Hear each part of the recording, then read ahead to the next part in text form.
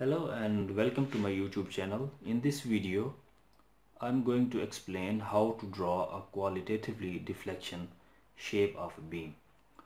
Qualitatively means that we don't have any number of load, we don't have any load, we don't have any length, we just have beam with the load, and we need to draw a deflection shape of the beam.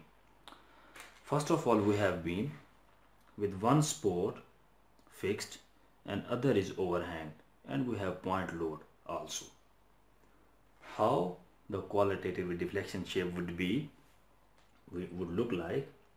So we have fixed part is going to go straight a little bit, then this is a curved part of the beam because of point load acting downwards, and then it will go up. So slightly go up. This is how the deflection shape would look like for this beam. Now we have second beam. Okay, we have two roller support in the middle of beam with the UDL load. We don't know how much load is per meter or per length.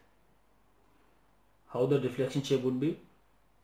So it's gonna go up, it's gonna go down, we'll make a little bit slope, down as well, it will go up and then down again.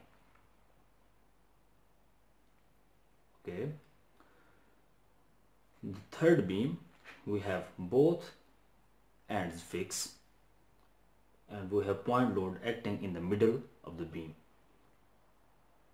How the deflection shape would look like? So we have fixed part, fixed point, then we have point load acting downward. The effect due to point load, the beam will make a curve and then it will go up and then connect to the final point. Fourth type of beam, we have fixed part, fixed support. The other side we have roller, and we also have a point load. Okay, how the deflection shape would be? It will go a little bit slightly straight, will make a curve upwards, will go down, and it will ends up on that point, just because we have point load and making curve. Now we have this part of beam, both supports are fixed, we have two roller in the middle with the point load. Okay, the deflection shape would be straight, it will make curve upwards, down again, and then it will ends up here. I just need to make curve properly. Okay, now we have this type of beam. We have two supports in the middle of the beam, one is roller, one is each one, and the two parts are overhanged. This is overhanging beam from both sides.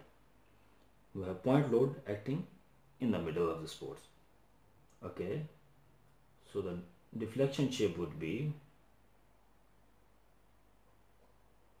like this. Okay, now we have a cantilever beam, one end is fixed and at the other end we have a point load acting downwards. So deflection shape would be, it will go slightly straight, it will start to deflect, and it will ends up like this. So I just need to give them a number 1, number 2, 3, 4, 5, 6, and that is 7, so it's a 6. That's it for today. Thank you for watching YouTube video. Please don't forget to subscribe.